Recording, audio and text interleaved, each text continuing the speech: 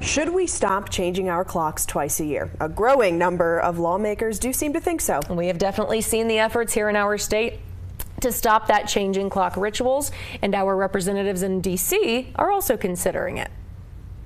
In a little more than a week, most of the United States will go through a dreaded ritual, changing the clocks ahead an hour for daylight saving time. And it seems like just as you're getting into that pattern, here we go again and we change again. But on both the state and national levels, efforts are underway to do away with changing our clocks. One has to ask themselves after a while, why do we keep doing it? Why are we doing this? U.S. Senator for New Mexico Martin Heinrich reintroduced the Sunshine Protection Act Thursday.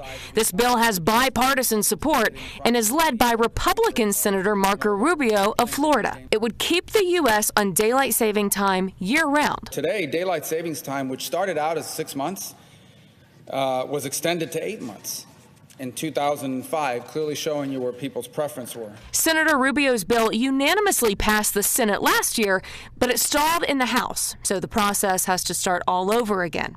Here in New Mexico, this is my fourth time for daylight saving time. State Senators Cliff Pirtle of Roswell and Roberto Gonzalez of Taos introduced competing bills to end changing our clocks.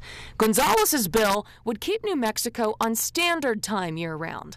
His bill has not moved an inch in the Senate, but Pirtle's bill would keep New Mexico permanently on daylight saving time. And the vast majority of people that message me, that's the time that they prefer. You know, I say all the time, summertime all the time. That bill cleared its first hurdle in the Senate and is with the Senate Judiciary Committee now. Will there be a day when we can stop changing our clocks twice a year? Only time will tell.